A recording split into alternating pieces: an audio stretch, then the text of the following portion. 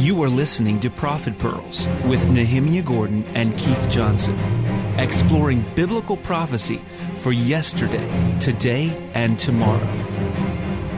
שלום חברים שלנו, תודה שהצטרפתם אלינו בתוכנית פנינים מהנביאים.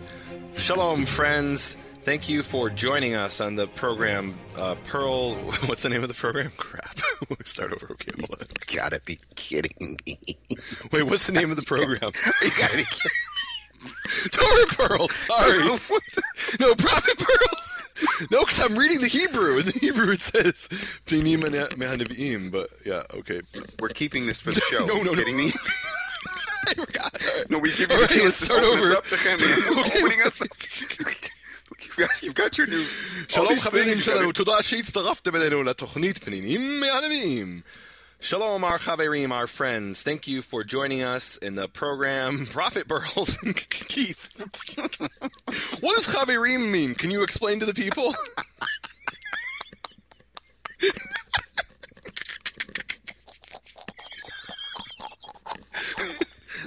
All right, let's just start.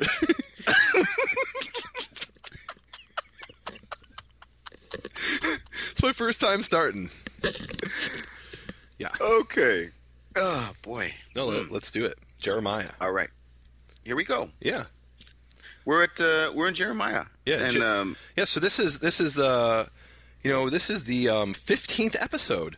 It's Jeremiah 46:13-28, and it corresponds to the Torah portion of Bo, Exodus 10:1 through 13:16, and this is a section about the plagues. And the reason this is chosen, presumably, is because it's about how Egypt is going to suffer another smiting, another plague, but this time at the hand of the Babylonians. You know, I was looking again back to the original Torah Pearls. You know, it was really something when we went through that. For those that don't know, we went through that from, I think it was in 2000. Nehemia, give me the year, 2012. Well, no, we started in 2011. We finished in 2012. We finished in 2012. No, wait a minute. Is that even right? I'm not sure. No, that's right. That's right. Whenever it was that we did that, 11, what was really powerful about it is we were looking at a fresh look at the Torah portions, and I think for those that don't know, the Torah portions are paralleling here with the prophet portions are paralleling with the Torah portions. If you haven't listened to that, you can listen to the original Torah Pearls program on nehemiaswell.com, bfainternational.com. Both of those sites have access to the entire year of those Torah portions. And what's nice about that is you can listen to those every year. And of course, now Prophet Pearls, we're 15 in. Hopefully we'll get to 52 or 54, and they'll also be made available so that you can listen year after year. But what was refreshing to me was to look at this parallel passage as it pertains to what's happening with Egypt. And I have to just tell you, honestly, I don't know how to say this. I felt bad when I was like looking at Exodus chapter 10 and 11 and 12, and I believe it's up to 13. And then I go here and I'm looking in Jeremiah, and I mean, Egypt, boy, I mean, being used by the hand of God to do what Egypt did. I mean, boy, oh boy, you talk about stuff coming upon them. I was reading that from back then, and then reading this, and then of course last week's portion that we did in the Prophet Pearls, also speaking about Egypt. I mean, and we see it over and over and again in Scripture. And of course, we could probably go to the computer how many times we see Egypt being spoken about in its future. But it really is a central place. Certainly as it pertains to the land of Israel, speaking about every time we talk about it, who brought you out of the land of Egypt? Well, it's not just that simple. Everything else that happened with Egypt is, it just goes deeper and deeper and deeper each time. Yeah, last year I was a English teacher in Chinese high school, and one of the things I taught my students, I had to crystallize the message down to something really simple. And one of the things I told them is my ancestors, the Yotiren, the Jews, they were slaves in Egypt. They were slaves that were liberated from Egypt by Yehovah, and brought out into the desert where he revealed himself to them and spoke to them. And that was, the key part of the story that they all understood. Yes, your ancestors were slaves in Egypt. We got this. Yeah, we got that part. Yeah, but it really it's something that I think in the Western world we take for granted. Exactly, because it's just so known and so obvious. This was the first time they had ever heard it, and so it was a message I had to drive home. Well, here's the other thing about it as we get into this is when you speak of Egypt again, the picture can be, the movie The Ten Commandments for the Westerners. The Ten Commandments, yep, they were there. They did, they dealt with some bricks and this, that, and the other, but they were brought out with a strong hand, and the story, starts there. But there was so much more, such a level of depth of what took place in the land of Egypt, and then again throughout history as we find. So it is pretty interesting. Yeah, absolutely. Okay. Yep. Yeah. So here we go. And then there's this phrase, like, why did Israel need to go down to Egypt for 400 years? And it says in Deuteronomy 4:20, for example, it appears 3 times in Tanakh. It says, "And you, Yehovah, took, and he brought you out, mikur habarzel, mimitzrayim, from the iron furnace from Egypt." And the image there, actually, the more correct term probably is a crucible, which is like this little furnace where you melt or little device where you melt the really high temperatures, the iron, and then you can make it into whatever you want it to be. And it says, to be for him a nation and an inheritance as this day. So that was the crucible in which Israel was formed. They went in as a band of shepherds, and they came out as a nation. And that also appears in Jeremiah 11:4 and 1 Kings 8:51. It's something when you're reading this, as we're starting in 46, I believe it's 13. By the way, I have to say thank you to our Prophet Pro partners.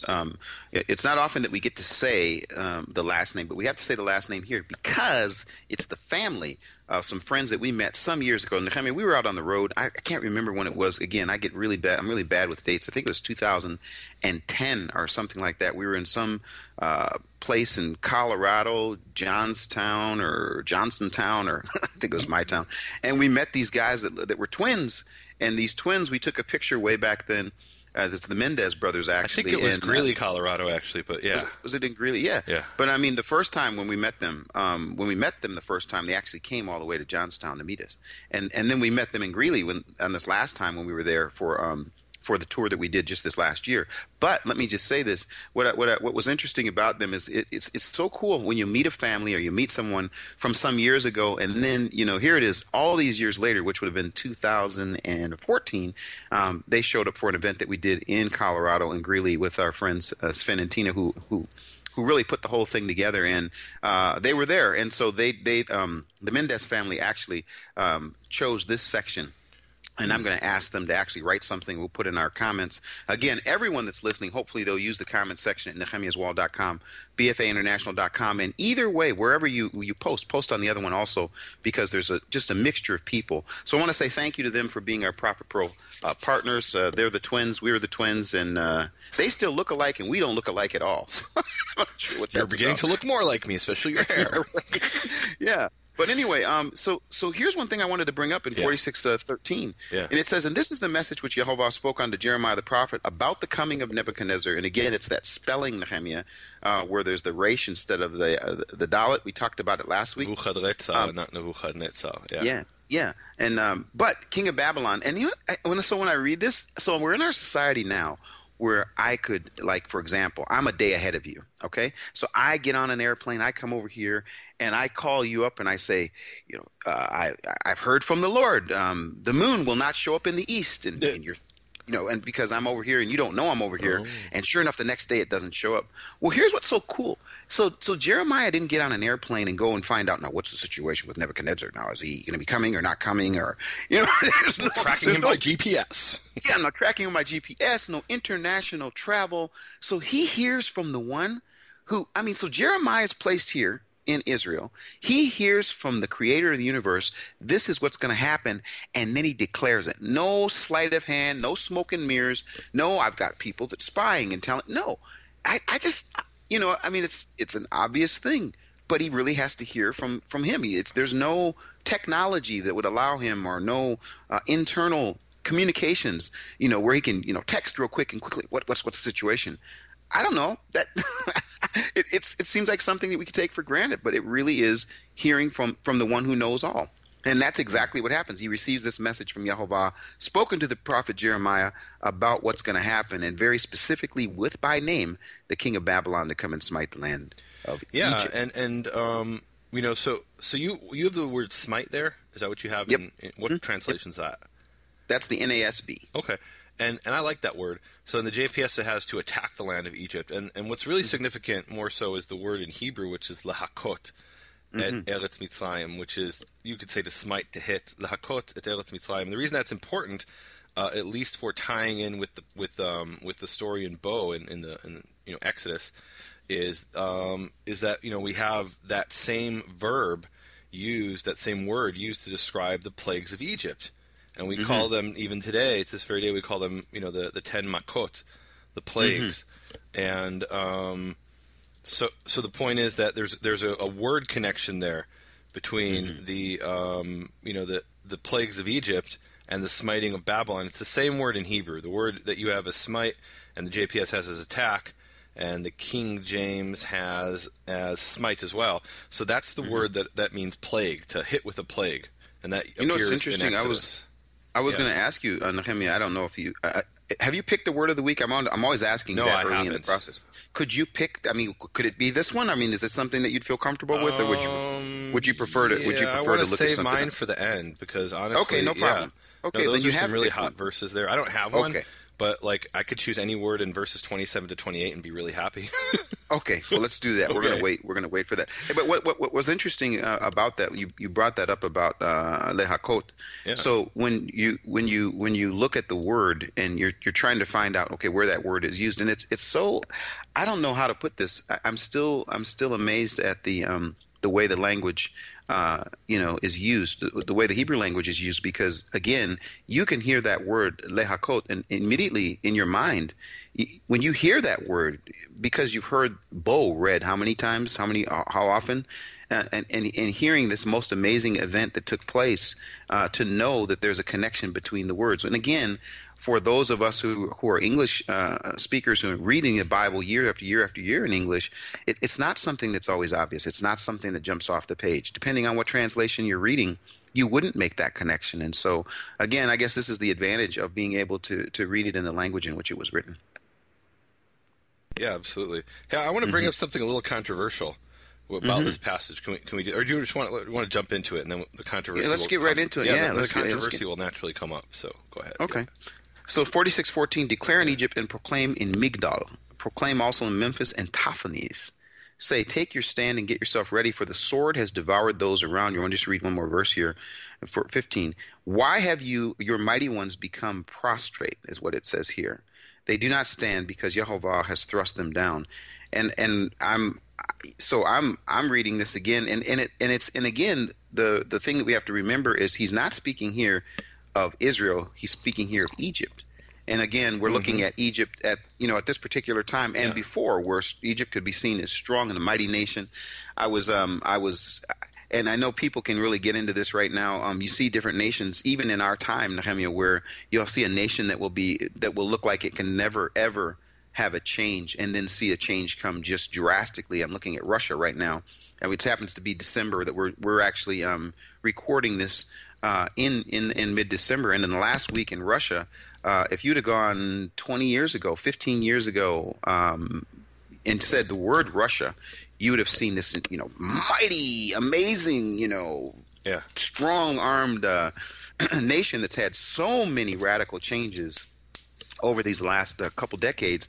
And now in the last week, with what's happened with the ruble, it's like, whoa, what's going on here? And again, it's an example in modern times where we can actually see change. How far it will go, we don't know, but definitely it's a teetering situation, and that's what. Wait, this is your chance, Johnson. You can make a prophecy. No, I'm not going to make. And if it's wrong, you can say, "Well, they repented," and if it's right, you can say, "I speak the word of the Lord." You can speak about how Russia will be crushed with the iron rod. Come on, give me some prophecy here. No. I'm not going to play around. I'm not a prophet, nor the son of a prophet. And it's really interesting. I'll hear watch especially certain types of Christians saying, "Oh, I received a word from the Lord." And that's a really serious statement. I don't know if they realize that. So to receive a word from God, that means, Jeremiah talks about this, and that means you were standing in the throne room and you heard God speaking to the angels. And the word, and I noticed in verse 13, I know we're past that, but you translated your verse 13, that he received. What was it that he received there, according to? This is the message. The message, right? Oh, right. So in Hebrew, it's davar. It's the davar that Yehovah spoke to Jeremiah the prophet, and davar is word. And we talked about how there's the three sections. There's the Torah, the word, and the wisdom. And, this is word means prophecy in this context. So you got to be really careful about saying, I received a word from the Lord. That means Yehovah spoke directly to you, and or you heard him speaking to the angels. You heard his voice. Be careful about that. Amen. Amen. Yeah. So, but again, speaking here about what's going to happen in Egypt and looking at present time, and again, it's not just Russia. There's a whole bunch of things that are going on around the world. Can I make a confession here about this entire passage up until the two verses that I'm going to, hopefully get a chance to talk about, which is really the last two verses. How do I say this, without being disrespectful to the word of Yehovah? Because every word is precious, every letter, every jot and tittle is holy. But at the same time, I'm hearing this, and part of me is kind of like, I really don't care.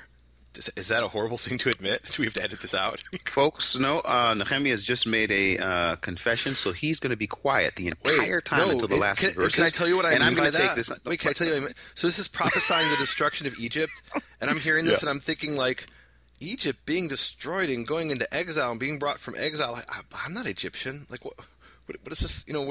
This has nothing to do with me.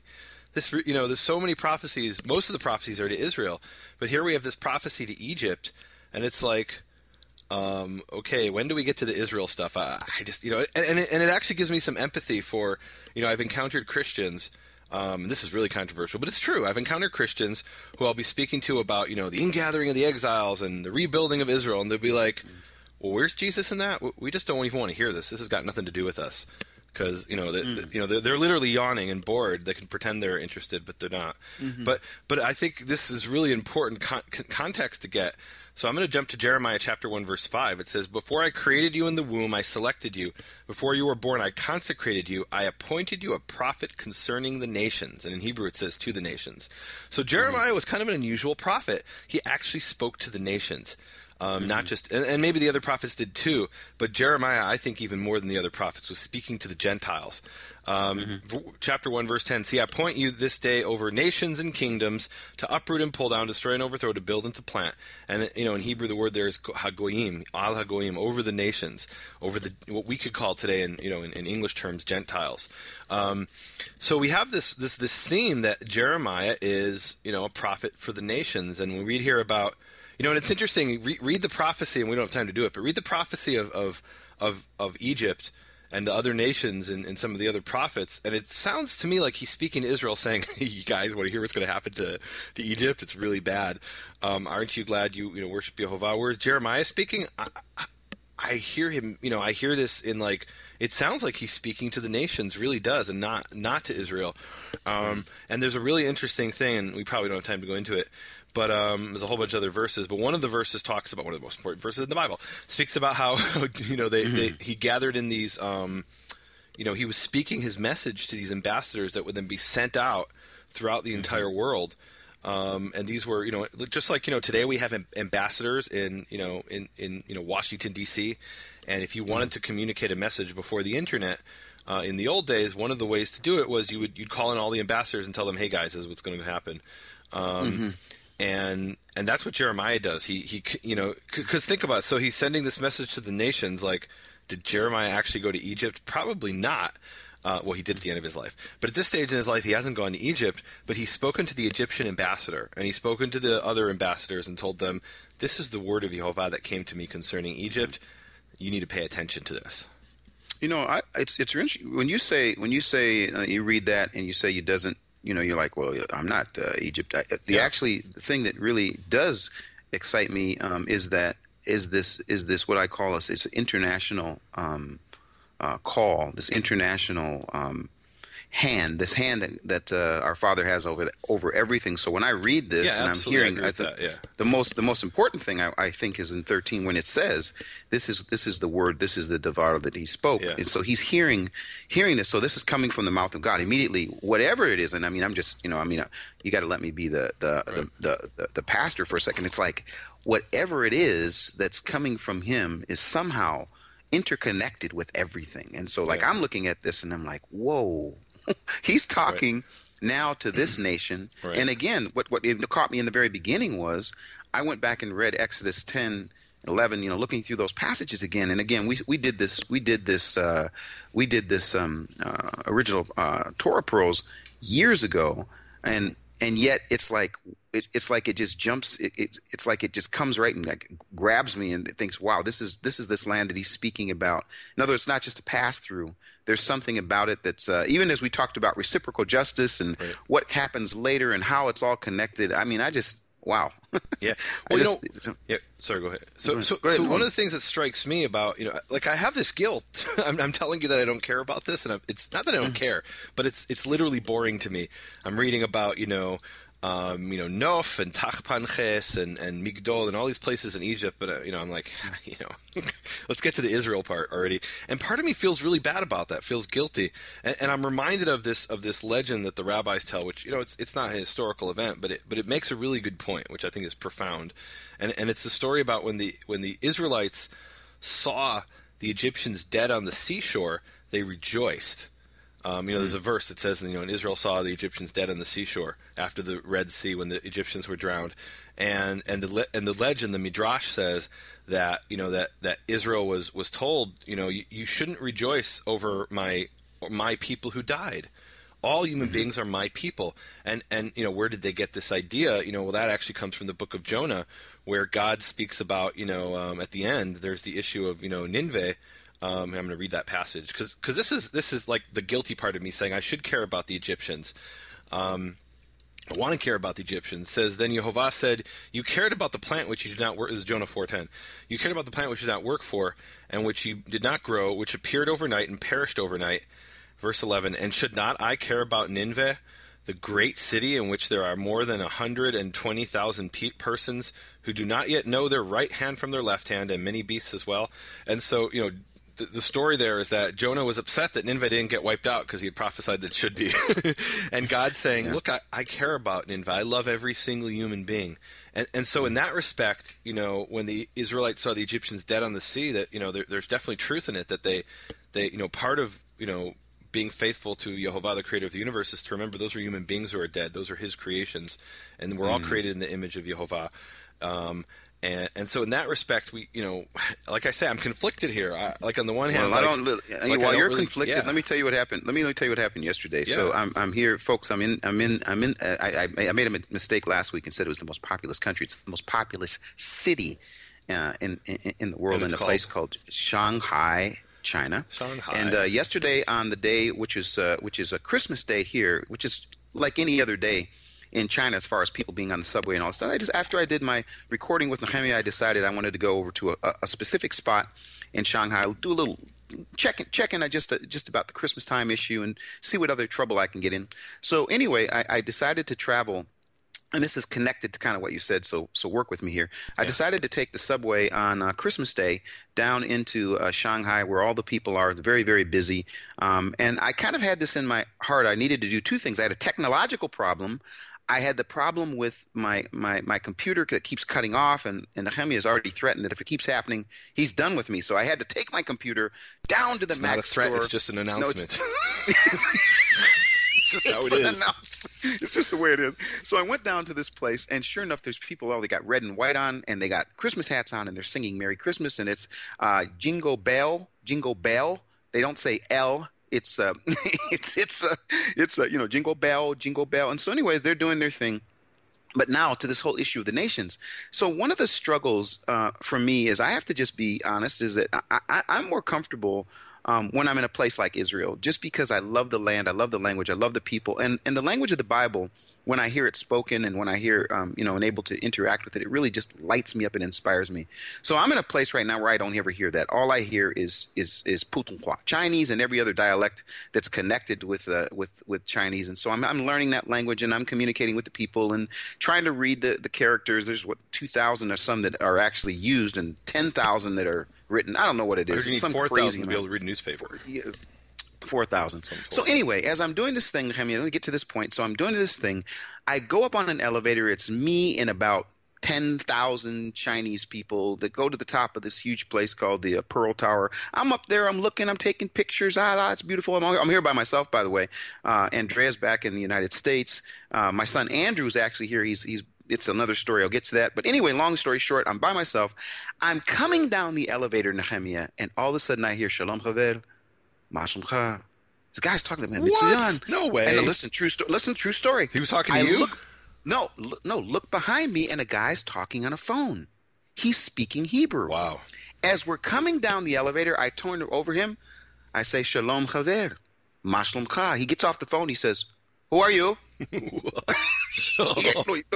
got this thick Israeli accent. Who are you? I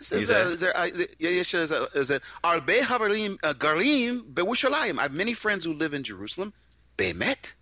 Lama. And so he starts talking to me, and we're talking for just like about a minute or so in Hebrew, and it shocked him to the point that he looked at me and he just walked away.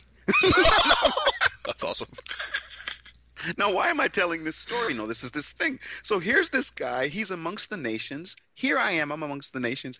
And he was so shocked that he couldn't stop and say, what is this goy? What is this?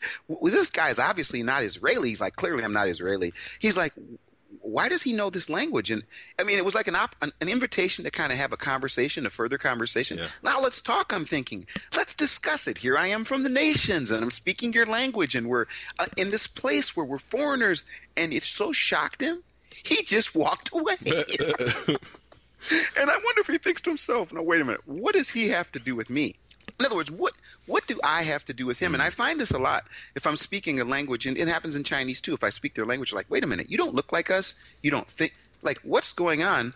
And again, back to your issue, isn't it not sometimes a struggle to look at the bigness of God and how big he is, right, and who he's awakening and what he's doing. So again, just back to this issue of whether it's Egypt or we're talking about Assyria or whatever, right, and you brought it up last week, I thought was beautiful, is that the possibility that those are references to the nations. So for me, I'm always a little put off when I don't sense this sort of connection with the nations. I want the nations to be awakened, because that's where I come from. I'm not one who can say, I'm King David's relative. I don't get to say that like you. Well, and on the flip side, what you're pointing out, I think, without pointing it out.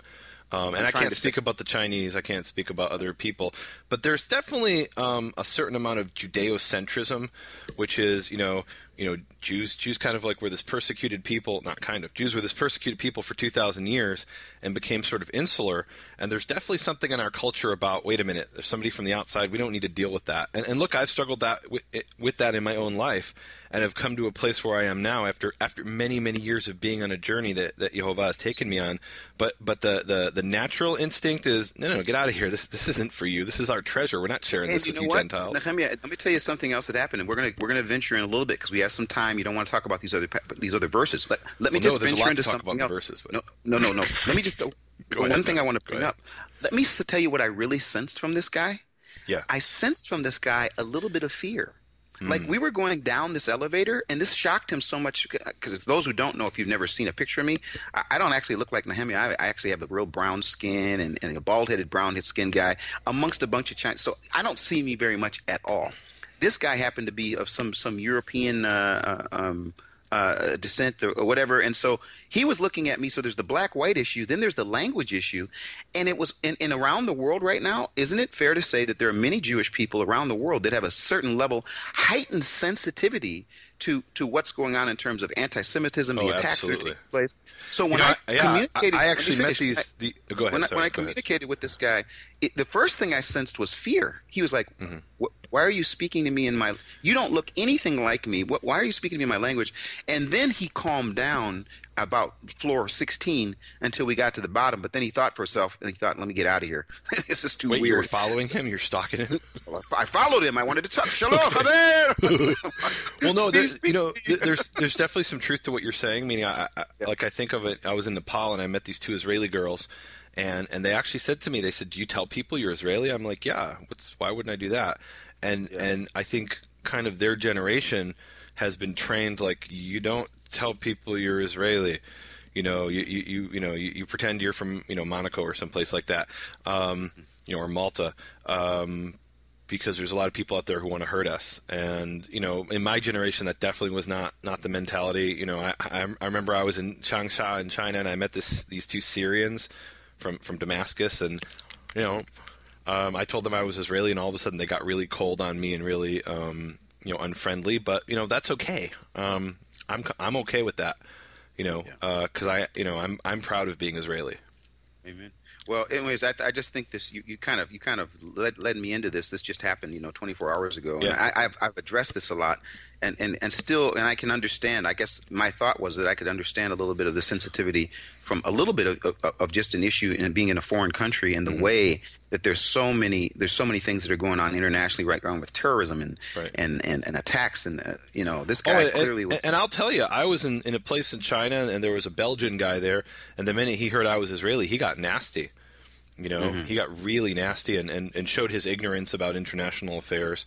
There are people who do hate, especially Europeans, not only, but especially Europeans and obviously Muslims, who hate Jews and hate Israel. At the same time, of course, I just, people don't realize this. There are actually Muslims in the Israeli army who serve and fight for their country. So, everybody's different. But I understand why some people are afraid. Okay. Well, there we go. Yeah. Well, can I keep reading? Yeah, let's do it. Okay. So here it says. So he's talking about them. He says they have repeatedly stumbled. Are you done with your confession? Can we move on? Yeah, we can move on. Let's do it. I want Let's to get to verse 18. I got something to say there. Yeah, I appreciate you saying that actually, because it really is a bit of a sensitive issue, but it's connected. They have repeatedly stumbled. Indeed, they have fallen one against another. They said, "Get up and let us go back to our own people and our native land, away from the sword of the oppressor." They cried there, "Pharaoh, king of Egypt, is but a big noise. He has let the," and here comes the verse, 17, "he has let the appointed time pass by."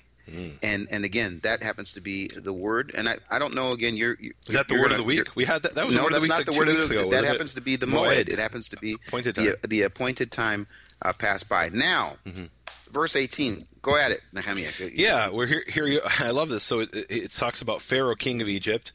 He's just a bunch of noise. And then he says, Chai ani ne'um hamelech Yehovah tzvaot shemo. As I live, saith the king, Yehovah of hosts is his name. So here, this is pretty cool. So Yehovah is proclaiming, as I live, which is an oath. As Yehovah lives is what we say, but he himself doesn't say as Yehovah lives because he is Yehovah. He says, as I live, saith the king, whose name is Yehovah of hosts. That's pretty cool. And then he speaks about Tavor, and all of a sudden my ears start, light up, and I'm starting to pay attention because here's Tavor and Carmel. These are places I'm familiar with in Israel. And as I was reading this, I was thinking, that's why I shared my confession, because I'm like, wait a minute, why do I like this verse? And the other verses where it talk about, Memphis and or Nof in Hebrew, like, what?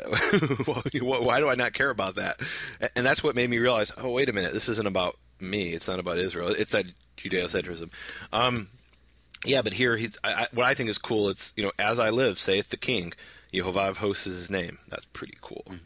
And you got a king who makes a lot of noise. We got the real king. Yeah, and going further, when he says that, I was going to ask a question. So in different languages, you hear this sound, and he says hi ani, life, hi. Or live, as I live, and right. Literally, and so it's life. Life I as a literal translation. Life I, and so that's. Again, we can get into the issue when he does these kinds of things. When he says this, when he swears, I swear by myself. Yeah. It's like you can take it to the bank. Meaning that's something that when he gets involved like that. And again, I like the fact that he uses the word declares the king, because what did we just talk about? The king of Egypt. Here's the real king. So now, I don't know if you remember this, but if I'm not mistaken, I believe we talked about this verse in the book of Prayer to Our Father in the Hebrew origins of the Lord's Prayer. Do you remember that? We were looking for the place where Yeshua taught the what's known as the Lord's Prayer, or the Avinu, the Our Father prayer.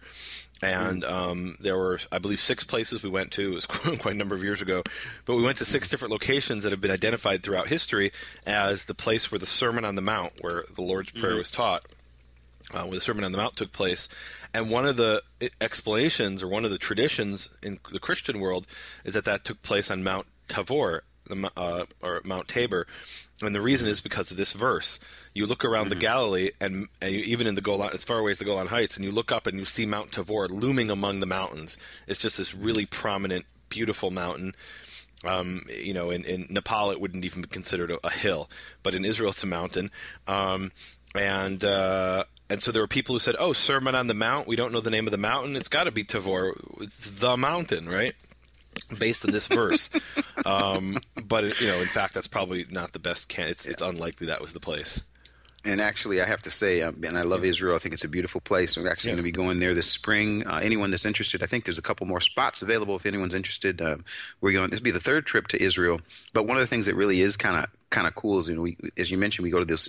We looked at those different 6 spots, and I remember when I was actually in Israel, and we were talking about the mountain. And I mean, I've been to different. I don't know how many different mountains I've been to, but other than the fact that you were driving as if it was a mountain, it didn't look like a mountain at all.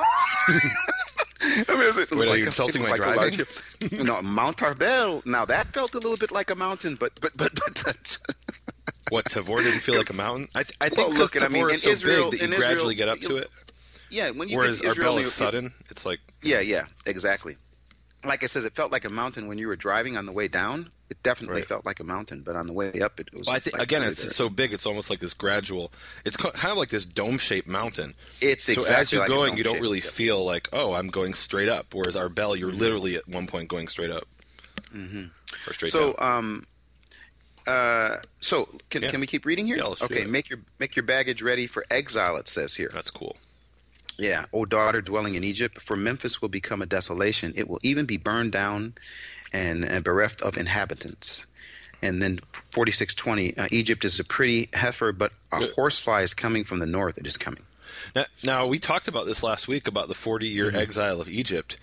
And, and look, I'm sure there's a lot of people with a lot of theories. Yes, that took place in 542 BC. And, I'm sure there's a lot of theories like that. But the bottom line is we don't really know. Has this even taken place yet? I mean, this sounds like it's got to be taking place in the time of Nebuchadnezzar. And it's very possible he took part of the population exile, and we just don't have all of those details. I mean, that's what the Babylonians did when they conquered a place. They would take people exile. Especially they would take the elite, and they'd install their own elite. The ruling class they would take, and then they'd install their own ruling class. And, the lower rungs of society often just do whatever the rulers say anyway, whoever those rulers are. So, yeah, that may have been something. I mean, it sounds like that had to be something in the time of Nebuchadnezzar. Maybe it's something that's going to happen in the future. Yeah. Okay. It says here, also her mercenaries in her midst are like fattened calves. For even they too have turned back and have fled away together. They did not stand their ground, for the day of their calamity has come upon them, the time of their punishment. And again, the idea, I guess, as I'm reading through this, it's like it gets to be these images. This is what's going to happen. This is what it's going to be like. This is the picture. And I think one of the things that I do appreciate about these sorts of passages is it makes me, again, try to be reminded of context. Here's an example. They're like a fattened calf. Now, I could go and do a whole thing that they're fattened calves, and then it breaks down at some point. Here's the image. Let's take that image all the way until the end. And many examples of that, many examples from my tradition, where we'll take one image and then try to take that image to the end, and then it will break down. And even once it breaks down, you keep pushing it, and then someone comes along and says, well, that can't really be that because of this, and then all of a sudden you get kind of with your back against the wall. So, and you're not going to make me say what that is, right? Jeremiah 46:22. Actually, don't know what you're talking about. Good. That's good. Let's move on. Its sound moves along like a serpent. They move on like an army and come to her as woodcutters with axes. Boy. Yeah, this part's really mysterious. Can we read one more first to finish the woodcutter image? Yeah, they have cut down her forest, declares Yehovah. Surely it would no more be found, even though they are now more numerous than locusts and are without number. So what do you got to say about that? About the cut? Well, no, you're saying this sounds mysterious. You say it's mysterious because there's no forests in Egypt, and there never were. So what is it talking about? They have cut down her forest. Now the locusts, they're more numerous than locusts. That may have been one of the reasons that the tradition that chose this passage said, oh, okay, well, this will correspond to the Torah portion because we've got the plague of locusts. Maybe that's why. I'm assuming that's why. Because there's a lot of prophecies about Egypt. Why this one? So first of all, there was the smiting in verse 13, which is the word for plague, and now we have locusts. This is a no-brainer. This has to be the section. But what are these forests they're cutting down? There are no forests in Egypt. Egypt is Egypt is historically. I'm not talking about Egypt today, but historically, Egypt was the most narrow, longest country in the world. because basically you have a few miles on either side of the Nile River, which goes for thousands of miles. But if you go 10 miles or 15 miles away from the Nile, you're in the middle of the desert and there's nothing there. So you could travel, 1,000 miles and still be in Egypt, but you could also travel 10 miles and be in the middle of nowhere, and it's completely desolate, historically. So it was considered like one of the, the longest country and narrowest country in the world. And it was pretty much this continuous population, meaning that if you went along the Nile, every inch of the Nile, the shore there pretty much was occupied by someone. It was, is actually different than, for example, India and the Indus Valley and the Euphrates Valley, where there were cities that grew up very, very early. Egypt was more or less this continuous population all the way from from what's today Sudan, to the Delta. They had cities, but also there was just like people living everywhere. So, but where are these forests? There are no forests in Egypt.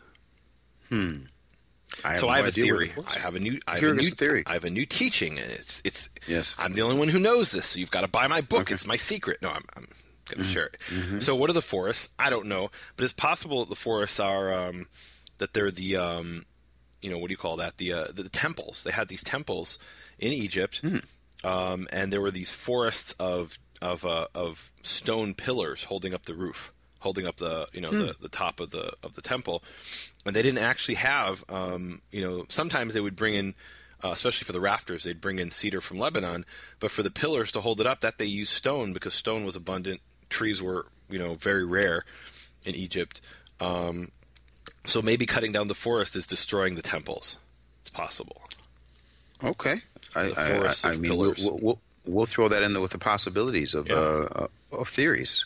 Because otherwise, what's it talking about? And of course, this opens up the possibility that Egypt here does not mean Egypt. It's an allegory for, it's a symbol of Russia, and this is now we finally have the revelation that this is going to refer to Russia in the 21st century, and there are many forests in Russia, and I don't know, could be.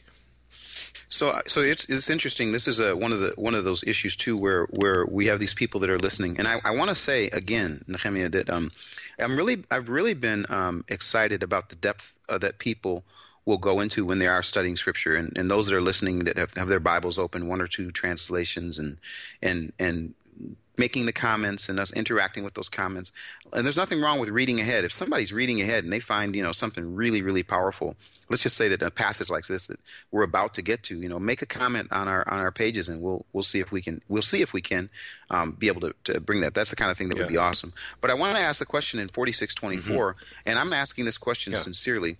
When you hear the words "the daughter of Egypt has been put to shame," what image do you have? When you hear the daughter of Egypt, what does that mean to you? Well, so the image there, and we'll often hear about the daughter of Zion, Bat Zion, and the image there is the young women of that country. So yeah, that's what it. That's how you see it. So saying the daughter of Egypt has been put to shame, given over to the power of the people. Do you want me to be explicit on a family program? What it means? No, I'm. No, that's what it means. Yes, I'm not going to say what it means, but it's clear what it means. Right. It's talking about when enemies invade, they they do what armies do, and they take the daughters and they put them to shame. It's that's what happens. Yep. That's what happens, and and actually, right now, in parts of Africa, certainly we've seen it in other places in Syria and Iraq, all over. This is actually something that's taking place right now. Yeah, and it's tragic. It really is a horrible thing. It really is, and you can really pass over something like this and not know what it's speaking of, but you can turn on the news right now and you can hear about whether it's the terrorists that are going in. Bring back our daughters. Right. What took it with Boko Haram, and it's just it really is. It's a devastating. It's a devastating thing, and the testimonies of what's happening with different religious groups all over the world right now is this verse definitely comes to mind with what's happening. Well, and maybe the most famous example in modern times is when the Soviet army conquered Berlin. That there was, and I'll just come out and say it, if you want to mute this and send the kids out of the room, go ahead. But when the Soviet army in 1945 captured Berlin, there was mass rape on a industrial scale, maybe hundreds of thousands or millions of women, and that's what this is talking about. And I do find it interesting, from my Judeo-centric perspective, that in the entire history of the Arab-Israeli conflict, there's never been a documented instance where an Israeli soldier actually committed that crime. And Israel is actually very fastidious, very, very careful about investigating so-called, or even actual war crimes. For example, if a soldier steals something from a house, even in the middle of a battle, if he picks it up, puts it in his pocket, and that's reported, then he'll get in a lot of trouble. And that's happened. That has happened. But what it's talking about in this verse has never been perpetrated in the history of the state of Israel by an Israeli soldier, which is actually unprecedented in history. I will say this: you're kind of tiptoeing around the issue, and I understood your reasoning for that. But I guess when we're reading Scripture and you see something, the daughter of Egypt has been put to shame, it's easy not to know what that is. It's easy to just that must be some language issue. Actually, here in China, they just we're looking at this terrible thing that took place with the Japanese here over here, and I mean they're finally acknowledging it. And one of the things that's really interesting is the Japanese. Some of the parts of the population will acknowledge what actually happened, and others won't.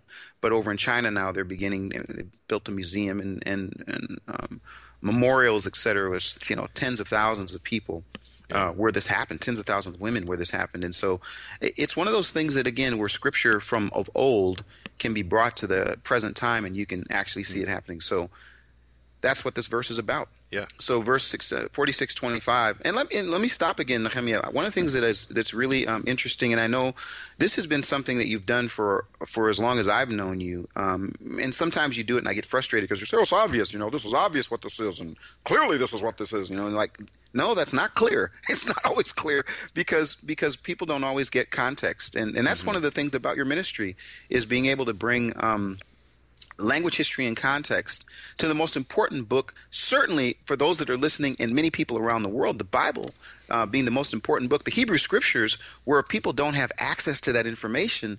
That's one of the powers. That's really a powerful thing about what you do. So, I mean, I'm handing you an opportunity to. So is this the ministry minute? Okay. Yeah, you don't have to actually say it every time. You just do it. It's there. I said so. Now for the Ministry Minute with Nehemia Gordon. So my ministry is called the Makor Hebrew Foundation, M-A-K-O-R. Makor is the source of the water. That's from the verse in Jeremiah that the Yehovah is the source of the living water. And my website's nehemiaswall.com, nehemiaswall.com. And,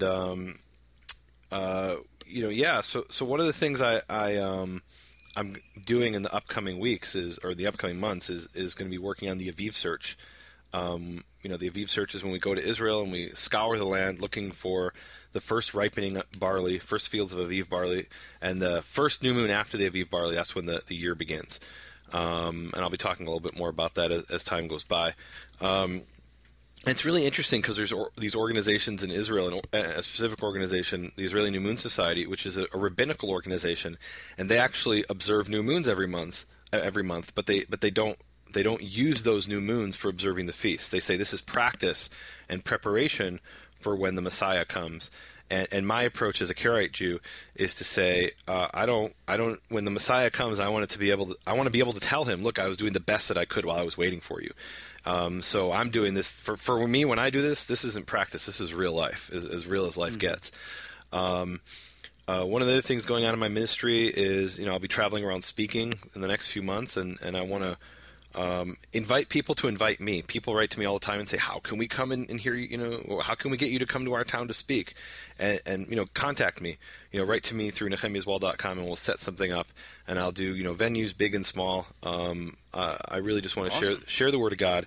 And one last thing, or two last things. So iTunes, come to iTunes and subscribe to Nehemia's Wall, the podcast, Nehemiah's Wall, and give us ratings and reviews. It helps us get the information in front of people.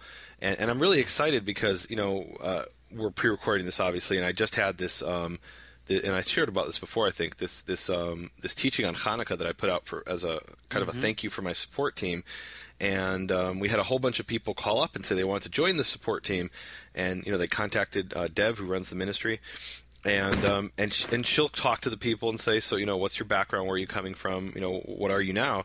And sometimes people don't want to answer, and that's fine. But the people who do answer is really interesting. And over the last couple of weeks, the people who have contacted us, almost all of them are Christians, which I find really exciting, because in the past we've had lots of Jews and lots of Messianics, but these are people who are Christians who are discovering the Hebrew roots of their faith, who want to learn more about it. And so I'm really encouraged by that this message is really going forward and spreading throughout the world. Mm-hmm. Wonderful. Well, one of the things that's happening for me, again, reading this passage and talking about the nations, I actually happen to be amongst the nations right now, literally. And one of the things that is really, really interesting about being here, BFA International, we launched our site in China 2 years ago, and we launched the website, and we added the word international because we didn't want to just have it be there because it's a cool thing, but we actually wanted to make an impact amongst the nations. And we're actually seeing right now people from different parts of the world that are clicking into bfainternational.com, and they're really interacting with us. In fact, at the end of this last calendar year, those that are listening today will be able to see a report that we're doing for the end of the year, and we'll make that available on the website in an electronic version. It's called It's Happening. And what's happening, inspiring people around the world to build a biblical foundation for their faith. And we're seeing this. And you can actually, one of the things that's really interesting is you can track where traffic is coming from in different nations, and that's probably the thing that probably it gets me the most jazzed, is to see 15 people from a small country in Africa, or 25 people in some aspect of place in Philippines, or 50 people in parts of Europe, or 100 people, or 2,000 people. And that's again where we've really been working hard to get a message around the world to the nations. And so for me right now, I'm over here in the most populous city, 26 million people, and I'm around them all the time. The majority of them happen to be of Chinese descent, but I run into people from different parts of the world that are here, and it really is interesting, the interaction, whether it's speaking language or sharing a little bit of God's time, a little bit of His Torah, a little bit of His name. It really is happening, and so I want to invite people to continue to pray for that mission and to actually build their faith now. You can go to the website and you can interact with us.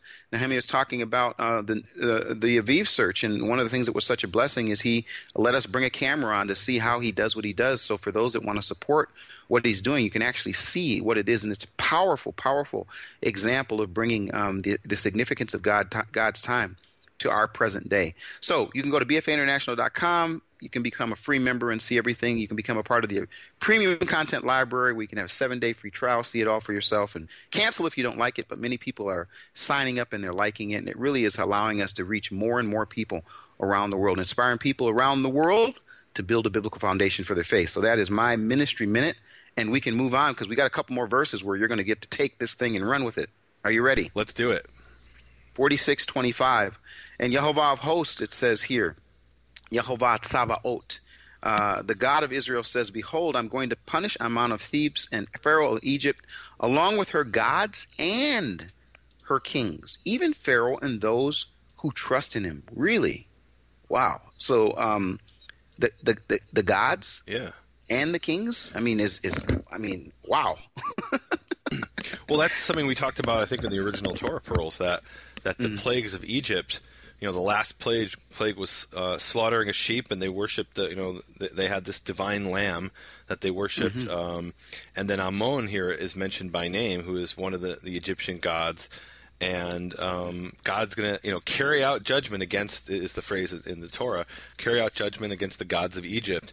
So they worship these living things, and these living things are going to be killed by Yehovah. He's going to show them their gods are powerless, and not only living things. Some of their gods are statues and idols, and those too will be destroyed. And and I'm going to go out on a limb here, and you're not going to like this, because I'm going to jump to Jeremiah 10, and I'm doing that because today in Seattle, Washington, where I am at the moment at my sister's house, it is Christmas Day.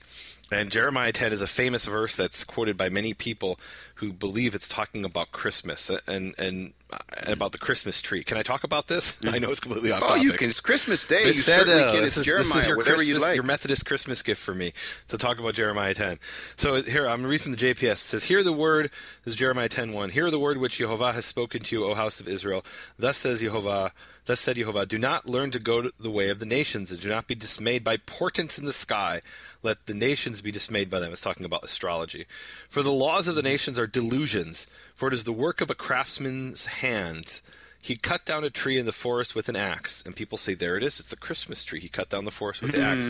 He adorns it with silver and gold, called tinsel in English. He fastens it with nails and hammers so that it does not totter. They are like a scarecrow in a cucumber patch. They cannot speak. They have to be carried, for they cannot walk. Well, that's not really Christmas tree. Who carries the Christmas tree? And why would you say the Christmas tree can't speak? That's a strange thing to say. It goes on, it says, Be not afraid of them, for they can do no harm, nor is it in them to do any good. I think the context here is really clear that this is not talking about a Christmas tree, which maybe has another biblical problem, the whole issue of the Asherah tree. But what this is talking about is an idol of a statue, and that's why it has nails to hold it from stumbling, and it has a mouth, but it can't speak. This is a theme throughout the Tanakh. It has a mouth, but it can't speak. It has legs, but it can't walk. Right? And so people would see these statues, and they'd be like, "Oh, wow, that." Even though we don't worship that God, that has power, that thing. And here Jeremiah is saying it has no power. Don't be afraid of it. And it says, "O Yehovah, there is none like you. You are great, and your name is great in power." Amen. That's Jeremiah 10:6. Love that verse. Why? Who would not revere you, O King of the nations? And that's pretty cool because we hear about the King of Israel. We just read that in our verse. And here Yehovah is called Melech HaGoyim, the King of the nations. For that is your due. Since among all the wise of the nations and among all their royalty there is none like you, but they are both dull and foolish, their doctrine is but delusion, it is a piece of wood. Now we're talking about the statue again, it's a piece of wood, right? So verse 9, I'm almost done. Silver beaten flat that is brought from Tarshish and gold from Uphaz, the work of a craftsman in the goldsmith's hands, their clothing is blue and purple. Blue and purple, that's not a Christmas tree, that's actually the statues that were donned in blue and purple, which was the royal garments. All of them are the work of skilled men. But Yehovah is truly God. He is a living God, not like the statues. The everlasting king, at his wrath, the earthquakes, and nations cannot endure his rage. So I'm not saying that, I'm in favor of Christmas trees. I'm Jewish. I've never had a Christmas tree in my life. The point is, though, let's understand what the verse actually means. It's talking about idols. Absolutely. The idols are fastened with nails to keep them from tottering over, right? Because their feet are useless. It's not a Christmas tree. It's an idol that looks like a human but actually can't speak or walk and can't even stand by itself. It needs to be carried. And the point of this prophecy is don't worship the idols. Don't believe in them. Don't even think they have any power. Yehovah is the only one with power. He's not just the God of Israel. He's the king of all the nations. Amen. It's interesting because of your background. You probably don't realize the level of worship that some people do put into those trees. Oh, and I'm not saying Christmas trees are okay. Let me finish. I'm on my box. No, yeah. I'm on my box. So if you go to some groups of people, some organizations, some families, where that tree it literally becomes as if it's an idol, and to the point that there's a certain level, and I think some people that are listening will understand this, that there's a certain level of worship that takes place with the trees. And we don't even have to go into the ancient issues of the Asherah or anything like that. There are some people that even today, when you talk about the Christmas tree, you don't touch the tree. You don't really. It is. See, I've never heard that in my life. You have no idea how far it goes. Really? And I think some that are listening would understand that one of the reasons that there is sometimes a parallel isn't that what Jeremiah is talking about. It's a convenient parallel as far as fastening and all of that. Yeah. But when some people put that tree up, it's as if they're putting up their false god. It's as if they're putting up their place of worship. It becomes the center of attention from the time that it's up until the time that it's down, how it's treated, who can touch it, what you put on it, how it's given prominence in its place. So I do think that if you go a little further, and I appreciate the fact that you brought that up, if you go a little further in terms of things that were done with trees, we certainly don't have to go to Jeremiah 10 for that. We can go to the Sidonians and many others that are in Scripture that would use what they did with trees. But I think the thing that becomes interesting for us today, at least in our society, I want to give credit to those people who in their hearts and in their minds, they've come to a place to say, you know what, this became prominent, this became bigger than God. And that's really, at this time of year, the thing that concerns me as I'm over here in this part of the world, like I said last week, there's no religious aspects to Christmas, but you know what they talk about on the news?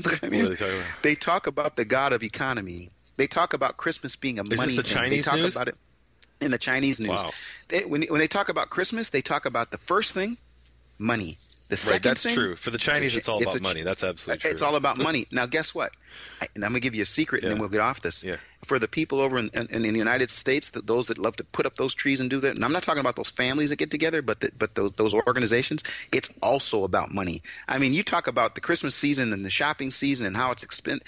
I mean, it's about the god of money if I've ever seen it. So to me, I think that it's pretty clear that we have a real issue in terms of what becomes the focus. Yeah. Anything that becomes the focus that is not him or that takes the place of him. And man, I have seen this in ways that just are shocking, and it's spreading. And I got to leave you with one other thing about this. Yeah. In China, the older people in China, they're like, "What are you doing celebrating Christmas? Right. The New Year's coming. The Chinese New Year's coming." But the young people are saying, "Hey, we think there's something kind of cool to this. We get to shop. So on Christmas Eve, when the sun sets, after work, they hit the streets and they're doing the Black Friday thing with the money. And then in their minds, they're like, well, that's what this is all about. And I'm actually concerned for them about that because it can morph. And when it morphs, it becomes something that attempts to take the place, and I'm not talking about here, I'm talking more in the United States, take the place of God, and they sort of wash it over with a little singing and a little,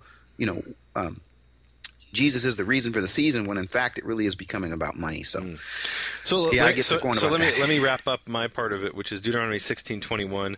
Thou shalt not plant, and this is the King James says, thou shalt not plant thee a grove of any trees near unto the altar of the Lord thy God, which thou shalt make thee. And what it actually says in Hebrew is, you shall not plant an Asherah, any tree next to the altar of Jehovah your God. And Asherah was the sacred tree. It was a tree that was worshipped. It was a tree that was holy. And sometimes they didn't actually have a literal tree. Sometimes it was just a pole, because trees aren't very abundant in Israel. So they would take the pole of a tree that had been cut down, and they would bring it to next to the altar. And so definitely this idea of venerating trees, that is completely forbidden by the Torah. Here's where I want to agree with you, but make a point. So here I wrote down your exact words. You said the Christmas tree has, quote, literally become as if it's an idol.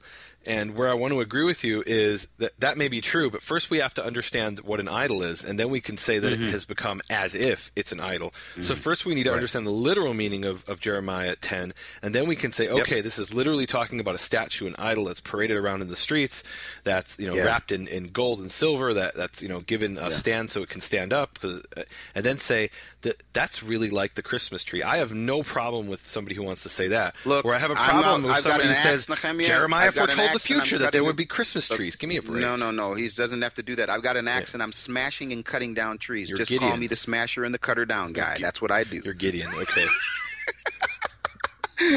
So now can we get to the big verse here? I mean, come on. Okay. So I shall give them over to the power of those who are seeking their lives, even into the land of Nebuchadnezzar, king of Babylon, and into the hand of his officers. Boy, did that not happen? Afterwards, however, it will be inhabited as in the days of old, declares Yehovah. Now, then we get to this but, or it says, at least in English, this is the tie-in. This is how it's relevant for me. Yes, here we go. And now I woke up. Okay, now here we go. Verse 27. We want to give you this. But as for you, Nehemia, tell us how this affects you here. It says, and you, al tira avdi Yaakov, and you, do not fear my servant Jacob, val techat Yisrael, and do not be afraid, Israel. For ki hineni Moshiacha merachok, for I am your savior. We had that word Moshiach from afar, and your seed from the land of their captivity. And Jacob will return, and it shall be of a shakat v'sha'anan ve'en macharid. I love that. And he will be literally quiet and tranquil, and none shall make him afraid. And actually, in the NASB, it has no one making him tremble. That's a really good translation. In the JPS, it's none to trouble him, which isn't actually what it says. In the King James, that's our word of the week, by the way. King James says, none shall make him afraid. So I want to talk about that word afraid, which actually does mean to tremble. The word is machrid. Mem, chet, resh, yud, dalid. Every word in Hebrew is a three-letter root. The three-letter root of this word is very clear. It's chet, resh, dalid, which means to shake, literally to shake in fear. Although it could also be shaking in awe. For example, there's a group of people in Israel today, which we call in English ultra-Orthodox Jews. In Hebrew, they're called charedim, which means the shakers. because they claim that they tremble and shake in the presence of God. It's arguably whether they really do that, but that's the word chared, which means to tremble. And I have a story I want to relate about my little nephew Ehud, who at the time was 5 years old this past summer in Israel during the time of the war in Gaza. And I'm going to qualify that and say that the summer 2014 war, because I'm sure people listening to this sadly in the future will say, the war in Gaza, which one? There have been 10 since you've spoken. I'm sad to say that. That's probably the reality. But I spoke with him on the phone, and he lives out very far from Gaza. He lives in the desert, about 15 minutes outside of Jerusalem. You've been to his house, actually, and my oldest sister's house. And little Ehud was telling me about how when the air raid sirens sounded for the first time, he was terrified. And he says, I jumped on the ground, and he says, I was shaking, I was trembling. And he used this word, and in modern Hebrew, that's come to have the meaning also of anxiety, and so this poor little 5-year-old, he's just, playing with the ball. Tell us how he said it, Nehemia. Yeah. Yeah, he was saying, Hayali charada and ra'adati. Used a couple of phrases there, which mean to shake. And so there's this image when you're really afraid, you shake, you tremble. And it's saying Israel will have a time of peace. And in that time of peace, when that comes in the end, none will make you afraid. None will make you tremble. That will not happen. There'll be no more terror to make you afraid. Amen. Amen. And he goes on, he says, and you do not fear my servant Jacob, says Yehovah, for I am with you. And that's his theme throughout the Tanakh. I am with you. For I will, for I will, it's difficult to translate, but basically I will perform complete destruction amongst all the nations where I cast you out there, but with you I will not completely destroy. And it says, V'yisarticha mishpat. That's interesting. Here in the King James it says, but I will correct thee in measure. Which I have no idea what that means in English. But in Hebrew what it says is I'm going to how do you translate this word? I will so I know the translation, but I don't want to use it. I will rebuke you with judgment. In other words, there's going to be some kind of punishment. There's going to be some kind of pain. Okay. And the word there it can imply let me read you a verse. Let's see. So Leviticus 26:18, and if you will be, let me read a different translation. And after all this, if you do not obey me, then I will punish you 7 times more for your sins. And the word punish there is the same word, yasar. So it's this word that means punishing, and correction, it's sometimes translated, it's really being beaten with a stick. That's what I didn't want to say, but I'll say it. Okay, he's going to beat us with a stick for judgment, okay? So there, and then you will not go wholly unpunished. It says, V'nakelo anakecha, you will not be completely cleared, you will not be completely made clean. So first there's going to be this judgment, but eventually, but I won't completely destroy you the way I'm going to completely destroy some of those nations that I cast you into that harmed you. You'll get punished, but it won't be complete, and then there'll be peace, and at that peace, then at that time there'll be tranquility, and none shall make you afraid. Mm-hmm. Wow. Well, I will tell you, even though we're at the end of our deal here, Nehemia, I'm still 3 verses back. I'm real Are you frustrated really? Can you right talk now. About those 3 verses back? No, I'm upset. No, I'm upset, and I'm at the end here, and I'm going to make a decision here. Well, for everyone that's listening right now, normally we don't do this, but I'm going to do it because Nehemia has thrown down the challenge. I cannot believe he brought this Jeremiah 10 thing. You know what you've done, Nehemia. I actually don't know what I've done. It's Christmas, so I talked about the Christmas issue. I'm frustrated. So, folks, here's what I'm going to do. Up until the date of this weekend, which is January 24th, we're going to keep the Christmas special up until this weekend is over. Free, no registration. All you do is go through the time door, and you're going to go through the time door on the bfainternational.com page, and you don't have to do anything. You don't have to register. You don't have to do anything. Just because of Nehemia talking about the tree. Wait, do you talk about this verse in your video? Is that what you? No. I'm going to keep this up on 24 until the 24th, and let people watch it and make their own response, because I'm struggling with this whole Christmas thing, and I've been struggling for a long time with it, but I'm mostly struggling because of the level of honest. How can I put this? It feels like worship. It's like worship that Of the people, tree, you mean? not just the tree, What are you everything about it. You know, the flute, the zither, and the lyre. They ring it up and say, "Okay, everyone sing together," and now everyone is singing and I think the thing that just frustrates me, and reason why I just have to tell you, Nehemia, I'm over here in China. I can put it in a different category here. Yeah. Because over here, it's not religious to them. Oh, there's no shame in China. It's about money. They'll tell you that. It's They're not about ashamed to say money. that. But in the United States, what I struggle is that they make it the smells, and everyone talks about, oh, I feel spiritual now. What are you talking about? I mean, look, we got to end the recording here. I'm going to keep it up until the 25th, until people have gotten through this. January I'm upset, 25th. and after that, we'll put it Or away. December 25th. It's December 25th today. You know, and next week we'll see if we can get out. But you really touched a nerve here, and so I've got to wrap up my end of Prophet Pearls. I'm so glad that people listen. I'm especially glad for your confession, Nehemia, but you touched a nerve Okay, now. now I want to bring this for those, a lot of people hear Keith Johnson, he's the Methodist pastor. So can you confess, give a confession now? Can I pry a confession out of you? So Methodist pastors, they celebrate Christmas, is that right? I don't know, is that true generally? What do you mean? I have no idea. Christmas. I'm asking a question. Is it yes or no? It's the biggest time of the year. Are you kidding me? So they do celebrate Christmas. Christmas. Okay. So you as a Methodist pastor, do you celebrate Christmas? Absolutely not. Okay, that's what I want to know. Okay. No, and let me tell you something. So you're telling me if, on Christmas Eve you don't have a Christmas ham next to your tree and open the presents? Let me tell you something. What kind of Methodist pastor are you? No. So I'm here. No. There's none of that at all. And this guy writes this thing. And now, can I just bring? We got one more minute. Yeah. This guy goes to the Biblical Foundation's Facebook page, and he writes these words. Yeah. Can I just tell you what he read? It's part of your ministry minute. He says, "It always amazes me that Keith, a biblical neophyte, has thousands of dollars thrown at him because he isn't a threat to Christianity like First Fruits of Zion. While Keith blunders into answers."